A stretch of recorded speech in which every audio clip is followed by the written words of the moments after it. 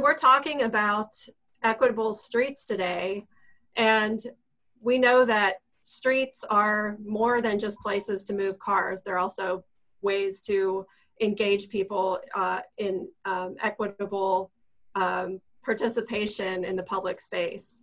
And this is an issue that we've been working on since Sustain Charlotte was founded 10 years ago, but it's more timely than ever. Streets are really our largest shared public space. And even though we may not all live near a park or near a greenway, we pretty much all live near a street. So these are spaces that we can all improve. And the difference between a space and a place is when you say the word space, we just think about it kind of being a void. It's the absence of liveliness, but a place is really, it's a space that has elements of human interaction. So that's what we're really focusing on today, is how to make streets as spaces into places where people can interact. And as our community considers how to use streets as a true community asset, we're really grateful to have the leadership of our city really deeply engaged in looking at best practices and piloting some new ways that our streets can do a lot more than just move cars. And we're really honored to be joined this afternoon by Taiwo Jaiyeoba and Julie Eiselt. And I'll introduce both of them as they speak. They've both shared their preference for just going on a first name basis this afternoon, so we'll keep it pretty casual. So I first would like to introduce Taiwo Jaiyeoba. He is our Assistant City Manager, as well as Director of Planning, Design, and Development. And he brings nearly 30 years of experience in the private sector, regional, and municipal service. And he comes to us from the Sacramento Regional Transit District in California. And he also served as Director of Planning and Development in Grand Rapids, Michigan. And in both cities, he led and managed major federally funded transit studies, zoning ordinance rewrites, and large-scale capital projects. And we're really excited to have Taiwo with us this afternoon because he is one of the uniting human factors in virtually all of the City of Charlotte's transportation and land use planning efforts. I was at a series of virtual meetings a few weeks ago where I saw Taiwo speaking 3 days in a row, first at the City Council Transportation Planning Environment Committee meeting, and then the next night at the Charlotte Moves Task Force meeting, and the following evening at the Metropolitan Transit Commission meeting. So he really does have the best interests of our city at heart as he works on so many of these efforts together. So at this point, I will turn the presentation over to Taiwo to talk to you more about what the city is doing to advance equitable streets. Thank you so much, Meg. That was a very kind introduction. I appreciate that. I hope all of you can hear me. I'm going to share my screen with you and then walk you through presentation. Okay. Hopefully this works the way we envisioned it. Yeah, so that's it. The state of our street, and that's kind of where we start from. So first of all, again, good evening. It's definitely a perfect timing to be having this conversation. Some of you already heard the news that our city, we've closed Tryon between 3rd and 4th Street to traffic through the end of September. And we'll see what our future holds for that block, but definitely our city is changing and for the better. But today, as you can see on that screen, about 80% of Charlotteans drive to work alone. For a growing city, that's not healthy for us, and it's definitely not the way we want to go. And yet, because 80% of our people really think that our streets should be designed for non-auto-centric uses, such as walking, biking, and transit. Probably if we had scooters to that percentage might actually go slightly up. In an environment where 250,000 Charlotteans don't drive, that's definitely a latent opportunity for us to move people from driving to using other means of, other means of transportation. So the pandemic, obviously very tragic. And then the national racial injustice unrests that we have had, they've both created opportunities for us as a growing city to see how we can reimagine our streets as a valuable asset and definitely use them in a more auto-centric manner. Let me see if I can actually share this screen with you properly so you don't get to see all the information that I have there. But if not, then we just keep going. Well, so in May, we launched 3 initiatives, and I'll start with the first one, which is the shared street. In communities where streets were closed through traffic, but then still allow people to use the streets for running, for biking, for walking, and still be able to maintain the 6 feet physical distance. We're in the second phase of that right now, and so far almost 70% of people that we surveyed felt that it has been successful. The second one is our outdoor dining program, which we also launched back in June. And right now we have about 16 different businesses that have registered citywide. I'd like to see more. As of July 6th, we've got about 16 that we're working with. So we want this to just be as successful as the shared streets have been. It allows restaurants to use parking spaces and to use the extra sidewalks that they may have, or even the streets for temporary outdoor dining experience. And it also helps us to maintain the 6 feet physical distancing. And of course, the murals, the mural program, just in the last month of June, we've had 15 different murals installed in 15 different neighborhoods in Charlotte, 6 of them on shared streets. We definitely want to make sure that we continue to not only open streets for people to share them, but also how could you make these streets vibrant and attractive. The most popular of them, obviously, is a Black Lives Matter mural on Tryon between 3rd and 4th. This was envisioned via a tweet on June 5th. And before you knew it, at June 9th, we had installed it. So June 12th, we closed the street. Had to imagine that a month ago was when this all started. If you had said to me 5 months ago that we would be at this spot, I would have said, I'm not so sure about that. The Tryon Street mural definitely has really captivated the attention of our community. It's provided a place where we can really engage community, foster interactions, really make sure that people can safely stay in that space over the next several weeks as we close it through the end of September. Of course, it was all made possible because of the grants, $165,000, thanks to Manager Jones and Mayor Pro Tem and Council for approving that as part of the last 2 years' budget. This fiscal year budget as well, we've got good money in that budget that will also go towards our placemaking.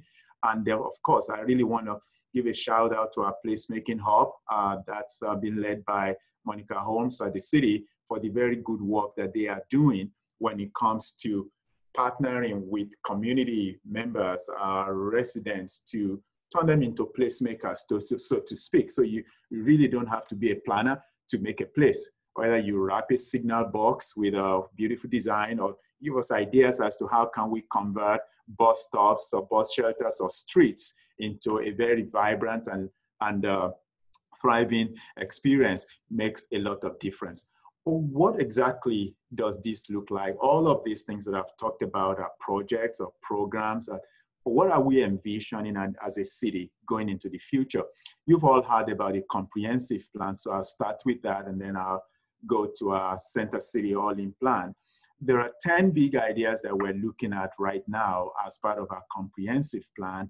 And I'm happy to say that a lot of them really focus on creating equitable streets, reimagining the way that we talk about transportation, mobility in our city right now. So it envisions that what we see now, whether they be shared streets or outdoor dining or murals or engaging artists in making places, become really part of our future as a city. Whether it's talking about balanced mobility, or creating 10-minute communities or healthy and active communities, the emphasis is really about getting people to interact rather than driving. So our future should be focused on pedestrian activities, William Shakespeare, some of you might have heard me quote him when he said, what is the city but the people?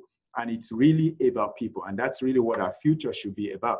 This is exciting for me. When I think about our center city, all in 2040 plan, there's 9 focus areas. And one of those focus areas is really Tryon Street. How can we envision Tryon Street to be active for pedestrian activities, 365 days a year, 24/7?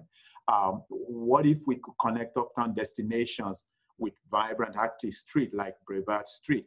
How can we turn East Trade Civic Center into a place where people don't feel that they have to run for their lives when they're crossing the street, but really see that as an opportunity to engage the community in that process?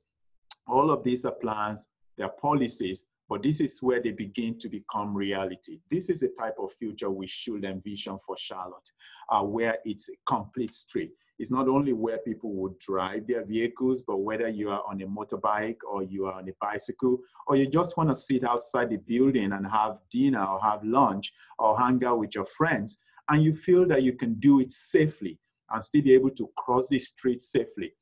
Unified Development Ordinance is having a very robust conversation around this right now, that it's not just enough for us to talk about this in policies, but how do we make sure that our sidewalks are wide enough, especially in urbanized areas, that not only can you accommodate trees, but you can also accommodate bicycle riders, you can accommodate pedestrians, you can accommodate people who want to dine out or, and have experience outside there, people want to use transit.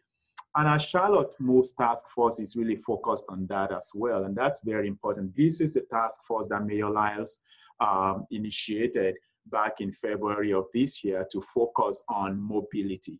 And it's not just about driving, but it's also about, transit. It's about, uptown cycle links, extending that.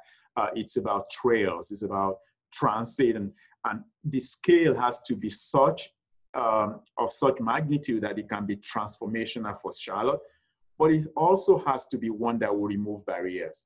It also has to be one that will begin to shift that mode use. Remember at the very beginning, I said almost 80% of our people in our community drive to work alone.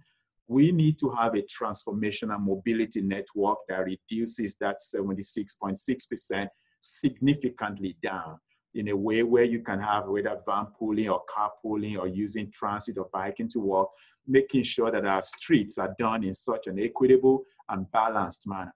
We're not the first to do this. Our small cities have been converting to streets to plazas. What they are finding is that these streets conversions actually support local businesses, they foster neighborhood interactions, they actually enhance pedestrian safety, they encourage non-motorized transportation, and they do reimagine the potential of city streets. So as we reimagine the future of Tryon, I want to share 3 streets with you that converted to plazas.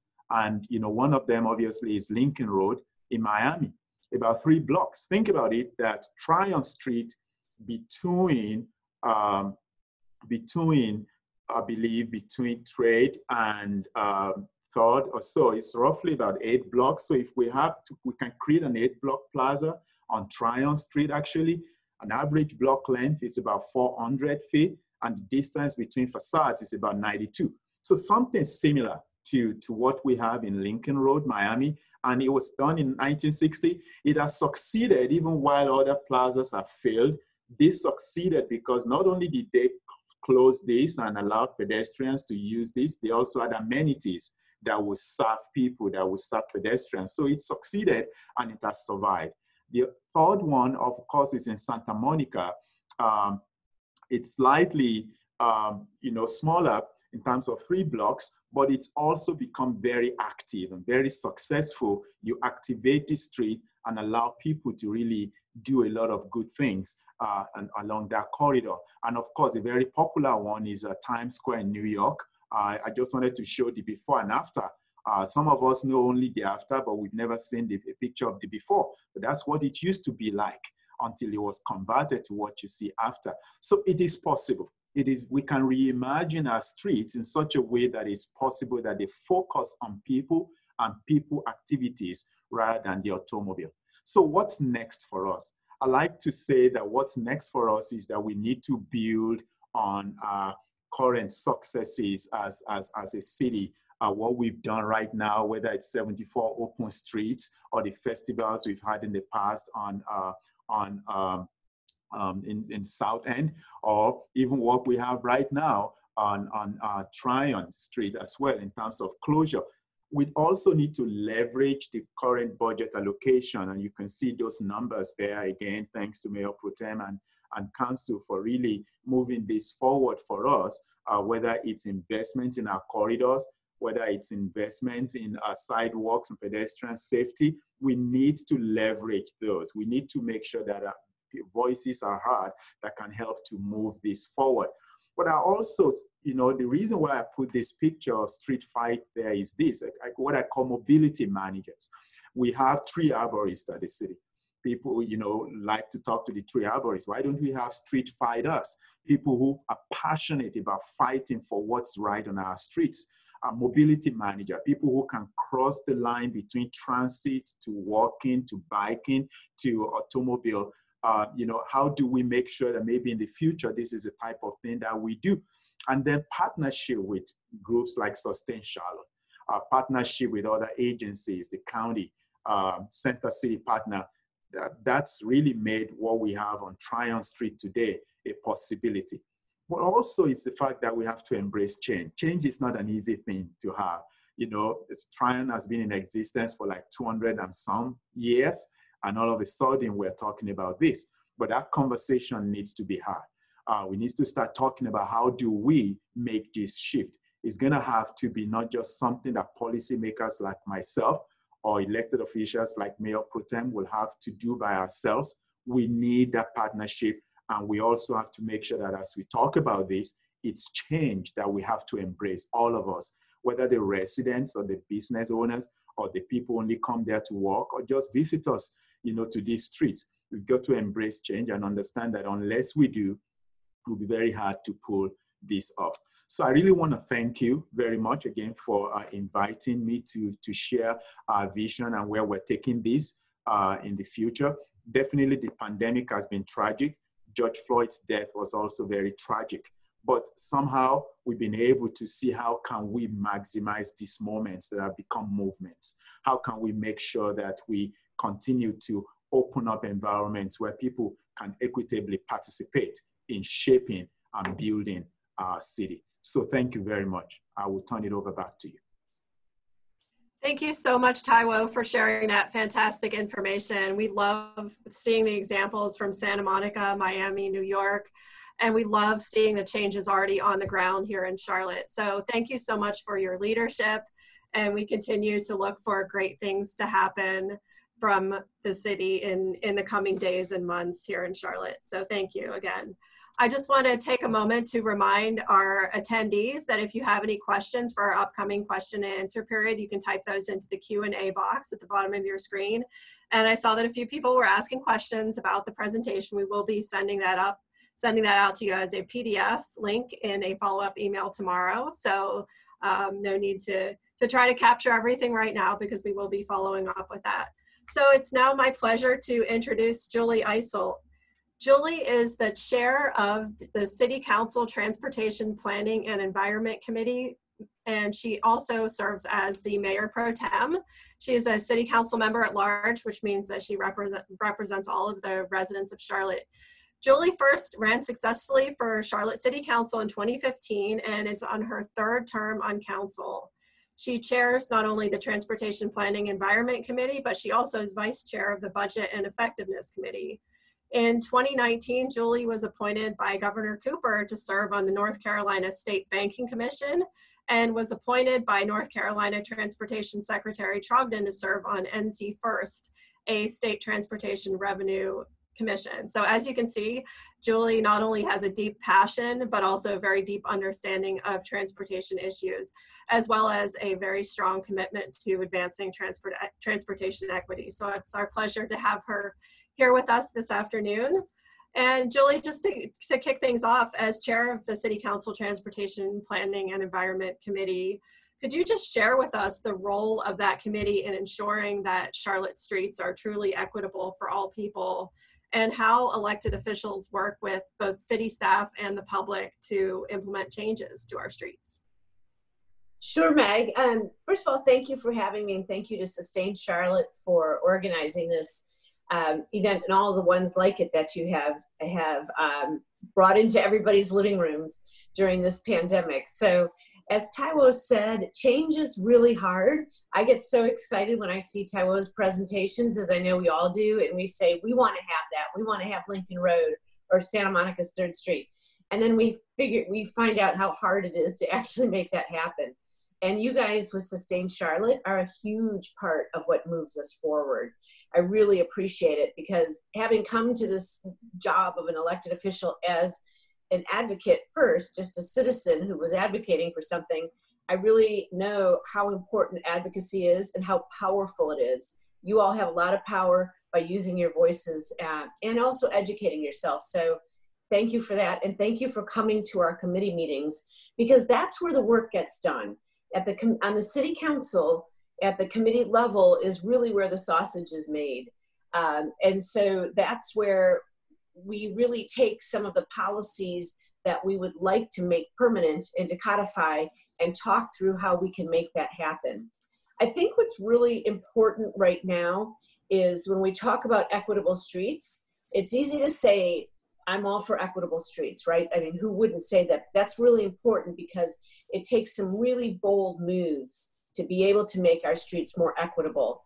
It is important that we have equitable streets, because what that means is everybody feels like an Uptown Charlotte or a South End or Ballantyne is a place that they can go. That's what those open, equitable streets mean. It means there's something for them there and they have a way to get there. When we did Charlotte Shout last year, the big outdoor art festival, that pretty much was free. Most of the events were free. Some of them had a little bit to pay. We loved sitting, my husband and I remember 11 o'clock on a Saturday night, we're sitting on North Tryon as if it was the Champs-Élysées and watching families walk up and down North Tryon having a blast. It was the most diverse I've seen our city. It definitely was the most diverse I've seen Uptown. And so that to me is what equitable streets are all about. A is that you have the ability to access those streets, and B, there is something there for you. So I guess just to speak to equitable streets, that's a really important point. But mostly it's the work that gets done at the council level. And I really encourage citizens to watch our committee meetings. When we're live again, you can attend those committee meetings as an observer, and you can email us later with concerns. But when you become more knowledgeable about the process is really when you can become the best advocate to get things to happen.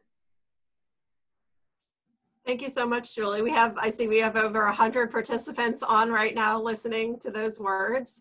And if there's one or two things that you could tell them about, maybe people are ready to take some action, but maybe they've never spoken with their local elected official before. Do you have any suggestions for how they can have that first conversation with either their district city council member or an at-large council member like yourself? Yeah, so we do get a lot of emails. So always feel like you can email any council member, but certainly you have one district council member and you have 4 at-large members. It takes me a few days to return to all my emails, but I do try to respond to everybody individually, unless you cut and paste, and then sometimes those go into junk mail. But just ask questions. It is daunting. When I took over this committee, I really had spent more of my work on public safety. That's why I ran for office. So I really had to try to get up to speed and understand this.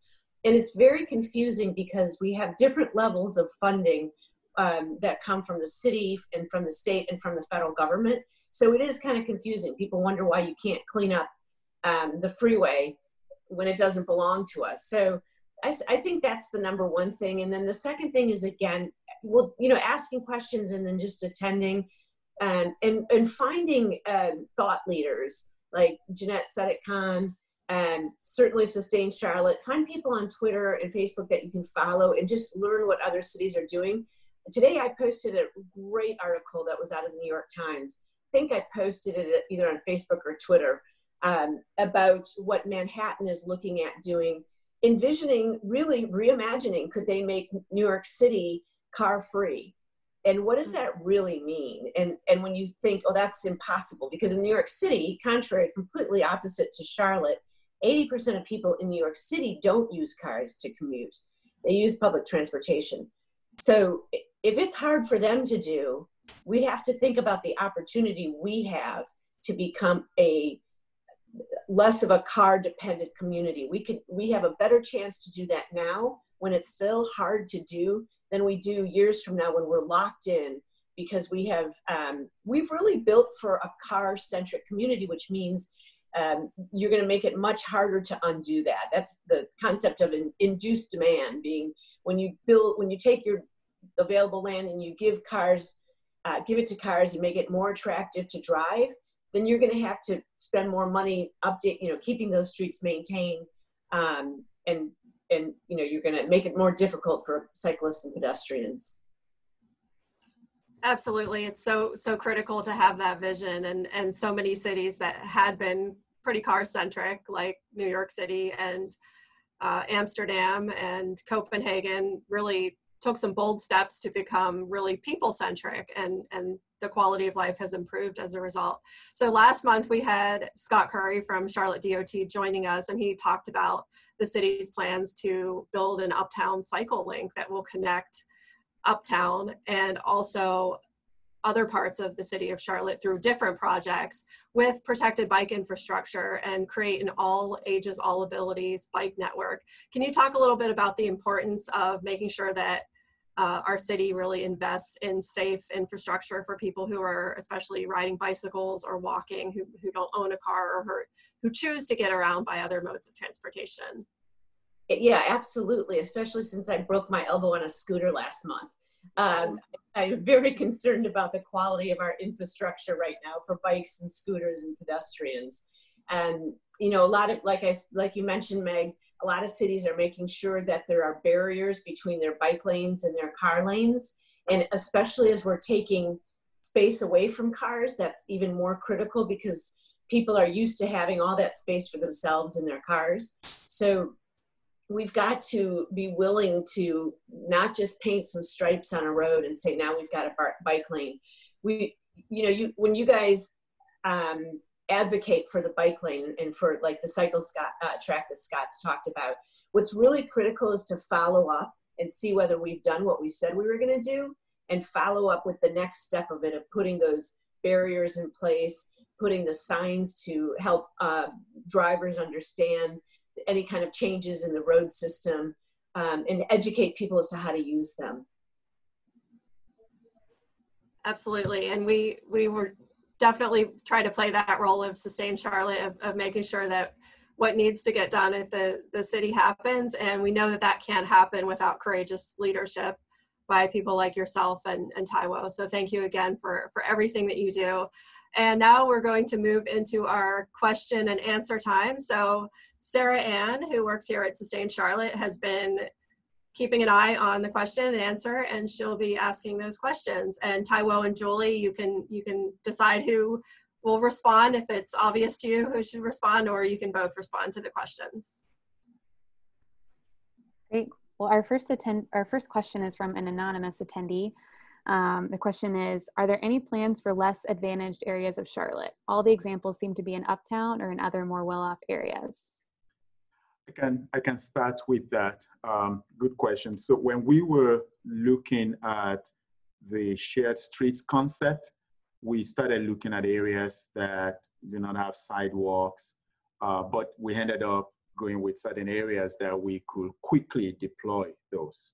And then we opened it for nominations, and in order for us to make sure that it was equitable as well. And so when we rolled out the second phase, it was not just about Uptown, it was also in other communities as well outside of South Charlotte. But we also, though, when we were launching the 15 murals in 15 neighborhoods in the month of June, 6 of them were on shared streets where we actually installed those murals, and they were not just uptown. I mean, the most prominent one obviously is the one you see on Tryon between 3rd and 4th, Black Lives Matter, but they are all over the city, and we plan to continue to do that as well. Great, thanks, Taiwo. Speaking of shared streets, we have a question from Brian. He says, the shared streets have been fantastic, but I no longer feel safe using them since the vehicular barricades have been removed. Since this is in the pilot stage, will the city consider physical barricades going forward to protect pedestrians from vehicles? Good question, Brian. I'm definitely going to look into that after we're done tonight and make sure that pedestrian safety is priority. That's why we are closing down Tryon temporarily for the foreseeable future. So the same thing should apply to the shared streets. So I will definitely look into that from tonight, and I'll be glad to reach out to me at some point so I can at least know what's going on. But I will definitely get on that tonight. Great. I think that if I can just tag onto that a little bit, I think we've got to look at the streets that have worked well for shared streets aside from North Tryon, and put some impediments in those streets to perhaps keep people from cutting through. There's one in particular near me that is near one of the hospitals, so it's healthcare workers that are always cutting through on the street. And can't say much about that right now, but I think if we had planters or something in there that made it obvious that it really was a pedestrian shared street as well, it would be helpful. Mm-hmm. Great, thank you. We've got a question from Cam. The question is, will the potential of a permanent plaza and potentially more in the future open up conversations about converting perpendicular uptown streets to two-way traffic? Additionally, are we considering solutions that convert parallel parking on Tryon to linear plaza areas while keeping 2 lanes of traffic open? Barcelona is currently doing similar things, as an example. So one of the things that we're going to be doing over the next couple of months while Tryon, the block is close to traffic, is do some analysis of that block. But this will also require analysis of other uptown streets as well before we can make that decision. And in order for us, obviously, to do something that large scale, council has to be involved. And so will have to be a lot of stakeholders involvement, because there are people who live on these streets and there are people who have businesses there as well. So it's not something we can do overnight, but definitely everything is on the table when it comes to making sure that people are given priorities uptown. So we will be doing that analysis, not just for Tryon, but generally for our uptown areas as well. And how can we make sure that we connect people to the right places and still be able to protect their ability to safely navigate their experiences? Mm-hmm. Thank you. Kind of along those lines, we have another question from an anonymous attendee. The question is, I have several friends who work in Uptown on the area where it is shut down for the mural. They are working limited hours after being shut down for 3 months. Does the city have any plans to help the businesses who are being hurt by the closure? So I'll tell you that yesterday I had 2 stakeholders meetings with people who live and who also have businesses there. There are folks who actually felt that this has benefited their businesses more than hurt it. There are folks who also felt that, yes, business is good, but the crowd sometimes it's a little bit intimidating to the people who come to eat there. So it's really more about having, police enforcement, but also being very careful, and really more about deploying some of our Center City Partners ambassadors to make sure that people feel comfortable there. So we will be, every decision that we make going forward includes bi-weekly meeting with businesses and residents in that block to make sure that we understand what exactly is impacting your quality of life, how can we address them, and what are those things that can also be deployed that will make this experience better, not just for you, but for people who visit this space. So it's a balance that we have to strike, but we're ready for it. And we definitely believe that having that bi-weekly conversation will help us to address a lot of issues. Great, thank you, Taiwo. Our next question is from Valerie. She says, is the city working with Charlotte City Center City partners on the CCCP vision plan? If so, how? How do the two vision plans interact? Shouldn't there be a coordinated, holistic plan for the vision of Charlotte as a whole? Great, thank you. Great question. So yes, the short answer is yes. Not only is the city working from a planning staff to planning staff angle, but the fact is that the city is also actually funding the Center City 2040 Vision Plan to a degree. So obviously we have a major role to play. So it's not just a Center City plan, it's actually also a city plan. And so there's a lot of connections between these two plans. We have meetings almost every week where we present together. They will be presenting this to our planning commission on Monday. And they presented to Mayor Pro Tem's TAP committee last month. And so we're working together. Sometimes you read those two plans right now in the draft phases, and you see some common languages there. And that, to me, is an evidence that we really are affecting what's going on between plans. Will we get it right 100%? I don't know. But as we review it together, we will definitely be finding areas where we make sure that we're not working against each other's intentions. Mm-hmm. Great. Our next question is from John. He says, do you think the long overdue focus on equity and investment in non-auto modes will work its way up to NCDOT? How will you involve them in this funding and implementation discussion? NCDOT funding, maybe Mayor Pro Tem can help us with that, and then I can jump in. That is a tougher one, and I can tell you that. So the NC First Commission that I am on is a commission that was formed by the former Secretary Jim Trogdon, and it is looking at how we're going to pay for the state's transportation needs going forward, given the depletion of the Highway Trust Fund dollars. But 50% of what the department's funding goes for is road maintenance. And the funding models don't really support pedestrian and bike infrastructure. So, that's one conversation we have to have, is how the funding formulas work. That said, I think Secretary Jim Trogdon was one of the most forward-thinking leaders at the state level that I've heard when it comes to transportation.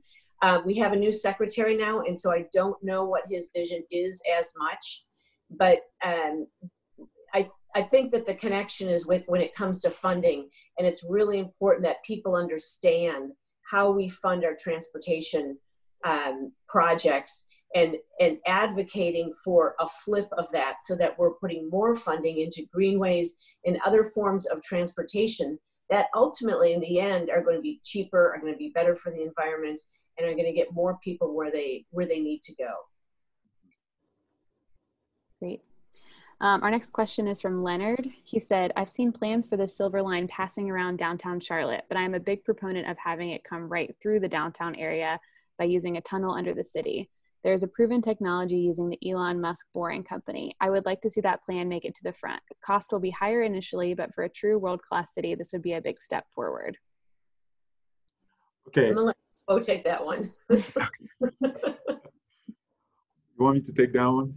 Yes, please. Okay, so I don't know if that was a question or a statement, but I'll say that right now, the phase of environmental work and engineering that we are on is looking at the Brookshire option, at least to be able to identify whatever issues may be along that particular corridor. I do get the notion of trying to come on trade and do a tunnel. But I'm also being very careful about, you spend so much on that. What exactly is does it really do anything major for your uptown? I always say to folks, uptown will be always economically successful. And we know that regardless of what happens, we can always make it better. But then there is the north side of Tryon that continues to struggle. How can we help to uplift that environment?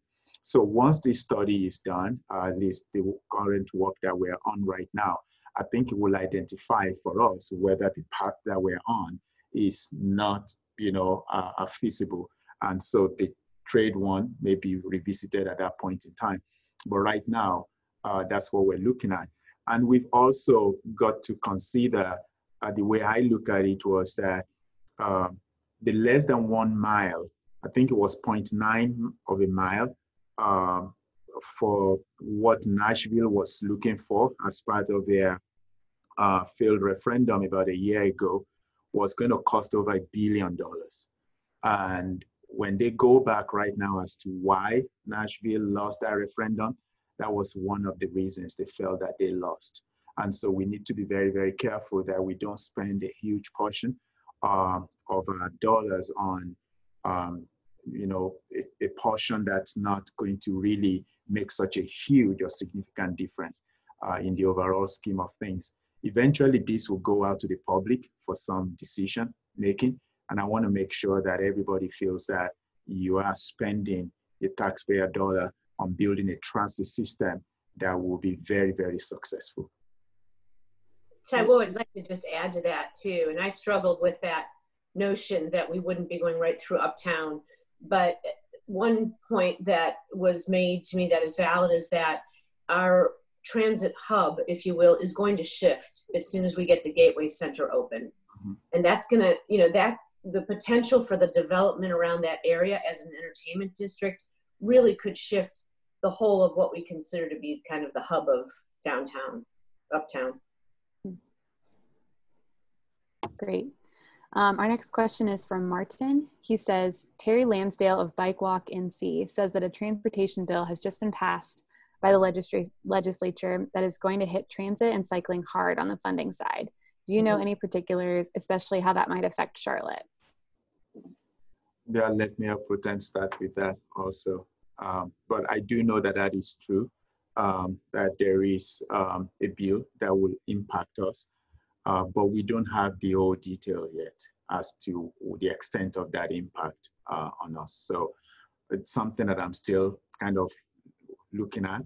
But right now, it's not determined the extent of that. It's not just on transit and cycling, it's also on our Department of Transportation as well. So CATS and CDOT will be impacted by this, and we just have to take a good look as to the extent of that impact. Yeah, I had asked John Lewis that question, and he thought that CATS could stand to lose from the State Maintenance Assistance Program up to $11 million.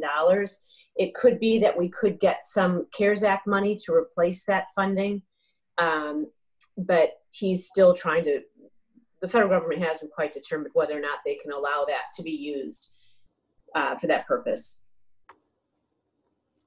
Our next question is another anonymous one. The question is, in terms of bicycle or pedestrian commuting, I feel like speeding cars is a big problem. Can there be an effort similar to the 485 effort to slow down speeders? This is a citywide issue. Definitely, that's something that I believe CDOT looks at regularly on streets that we do have ownership of in terms of the speed limit. And some of those other streets are owned by NCDOT, and so they set those limits. It will have to be a conversation that we'll have with them in terms of the speed limit. Red light camp. We've got a question from John. He says, what tools can the city use to incentivize developers to help fund or work to shift streets to less auto-centric uses, perhaps in zoning ordinances or impact fees? Impact fees, just the name alone just scares some people. I look at it more as a community benefit fee, an assessment fee. You know, we're one of the largest cities in the country without something like that. And a recent survey was done by Duncan Associates. I believe it was a 2019 survey that looked at states and cities in the country when it comes to impact fees. While places like Raleigh, Durham, Chatham, they have those in place and they invest them in schools, libraries, and parks. We don't have that, and we consistently rank low when it comes to parks on trust or public land,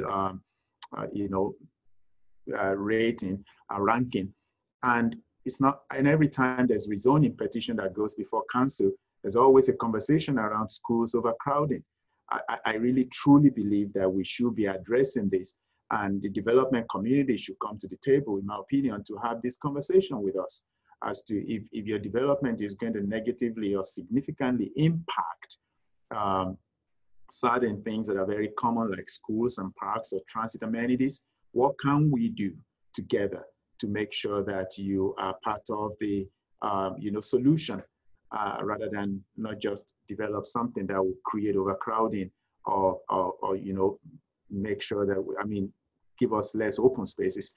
But I also believe that as we consider that, though, we also have to be careful that we're looking at potential impact on affordable housing. So it's a balance, and it's something that we're looking at right now, at least that I am pulling together a group to take a good look at that and what exactly does that mean for Charlotte. There are advantages and there are disadvantages, but one thing that I believe we can all agree on is that if you're developing in our city, then you've got to be part of the solution in terms of what will help our residents. Great. Our next question is from Will. He says, expanding on the idea of turning streets into plaza, has any thought been given to turning all of MLK Boulevard into a plaza? For reference, MLK Boulevard connects the Knight Stadium, Romare Bearden Park, NASCAR Hall of Fame, the Convention Center, Stonewall Light Rail Station, and Marshall Park. So there is, I mentioned in the All-In 2040 Center City Plan, I talked about 9 focus areas. One of those focus areas is also along this particular area as well. How do you create an entertainment, a sports and entertainment area here that could actually help to, reduce, auto-centric activities and rather encourage pedestrian activities more. So we're still working through that. I'll go back to my original answer in terms of creating plazas. You still have to engage people a lot, because at the end of the day, there are people who live here, who do business there, and we just have to understand that this is also a neighborhood. And so as we do it long term, and as we also do additional streets, I want us to be mindful of that we would like to do all these things, but we definitely want to make sure that we bring people along as well. Yeah. Well, in the interest of time, we'll ask one more question and then we'll move on. So the last question is from Cam. The question is, when are we going to make the square a square? Not a closed plaza, but a place that truly ties the 4 corners together as the heart of Uptown. Progress is happening on all 4 corners, but we need the glue. I know that there's a conversation going on around that right now. And, with regards to what happens in this square. And I think that that's a conversation beyond even here right now. But I think that if everything comes together the way it's envisioned, it will achieve exactly what that question is trying to answer, in terms of creating a place that's protected, that has definite boundaries, but that also is an avenue for people to gather in one spot. Mm-hmm. Great. We do have one more question I want to ask for Julie, actually, since we've been making Taiwo do all the talking.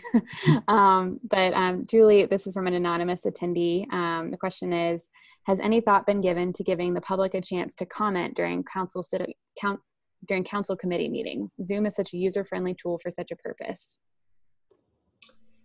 We haven't talked about that. Honestly, we have very few opportunities that council members can work together on topics, on making policy. That's really where it happens, is in the council meeting, in the committee meetings, because we can have 5 of us, which doesn't constitute the majority. And that's where it's really the opportunity for the council members on that committee to kind of hash through the issues. Most of us are usually available before or after to take questions or to forward concerns that people have. And I just question how much we would be able to get done during the committee meeting if we were taking questions from participants. We also do town halls really for that purpose as well. So if people feel like they don't have enough opportunity to ask questions, then it's always a great opportunity to suggest that one of us have a town hall on the topic. I'm always open to suggestions for town halls. Great. Well, thank you everyone for your questions. And Meg, I'll turn it back over to you. Okay, thank you so much, Sarah Ann, for moderating, and Taiwo and Julie for answering, and all of the attendees for submitting such thoughtful questions. That last question also got me thinking about how things are so different now that we're engaging virtually, and those meetings that would just, little connections that would naturally happen at the beginning and ends of meetings can't happen as easily in the digital space. So we would love to explore more opportunities for connecting elected officials and city staff with the public through online mediums and by phone. So thank you so much for continuing to engage, even though we can't meet in person. We just have a couple quick announcements, and we'll have everything wrapped up by 6 o'clock. One really exciting opportunity that we have available to everyone who's listening and everybody who you may want to share this information with. If you're interested in learning more about smart growth, complete streets, and how we can create space on our streets to transform them into places that work for all people, the importance of active transportation, how we can form partnerships, how we can implement complete streets. We are hosting with Rayo Community Health through their REACH grant from the U.S. Centers for Disease Control and Prevention, a really in-depth 4-part series of smart growth workshops. These are going to be on consecutive Tuesday and Thursday afternoons from July 21st through 30th from 2 to 4 p.m. We had an announcement in our recent newsletter, so if you get that, the link is in there. And don't feel like you need to write down this link, because you'll be getting a follow-up email if you registered for today's event that will have this information in it tomorrow. So we would love for you to attend those. They're really meant for anyone who wants a deeper understanding of smart growth. So whether you are hearing about smart growth and transportation for the first time, or whether you've been in the planning field for years and you just want some better ideas for how to implement smart growth, these are for you. And they're being taught by facilitators from Smart Growth America, which is really the nationally recognized expert organization on smart growth issues. So we'd love for you to register. We do ask that you register ahead of time.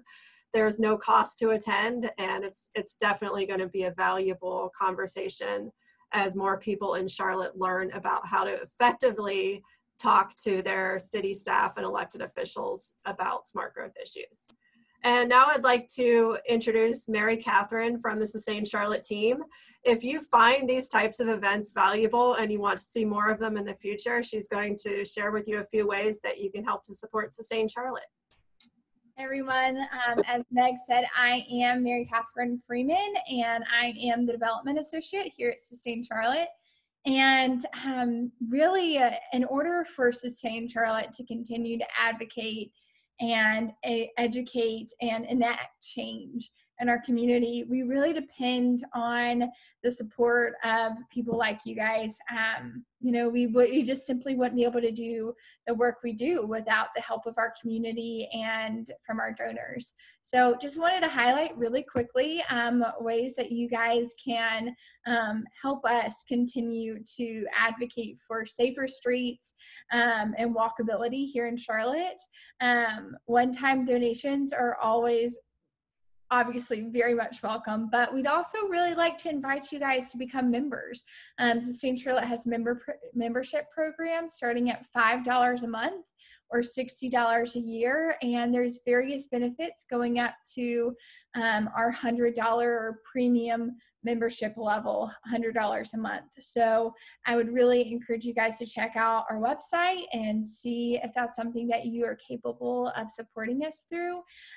Maybe you as an individual aren't capable of giving, but you think that your company or organization might be interested. We also have a partnership program for corporate partners, and we would love for you to give us a shout to your employers and see if it's something that they'd be interested in partnering with us on how to make Charlotte a safer, more equitable, healthier city for all people. Lastly, employee match giving programs are often available through different employers and different companies. So I'd encourage you to check that out. And one final note, we are launching our summer fundraising campaign together. We are Charlotte on Monday the 13th. So in just a couple days, we're really excited about this.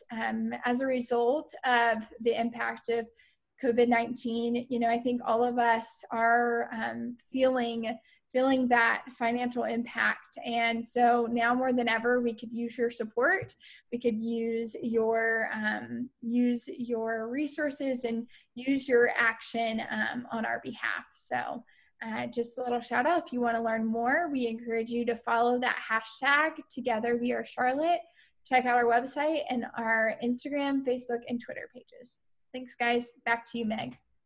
Okay, thanks, Mary Catherine. We just want to, again, express our gratitude to everyone who supports the work that we do here at Sustain Charlotte in any way that you share, whether it's through your financial resources, volunteering, advocating, helping to spread the word about the work that needs to be done. So everybody plays their role, and we're very grateful for every one of you.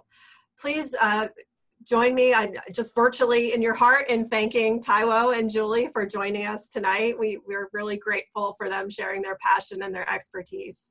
And we will be back with you soon. We're currently planning our next workshop, and we'll have another exciting topic that will be action-oriented and very informative. So keep an eye on your email and social media, and we'll have some updates soon. So thank you and have a great evening.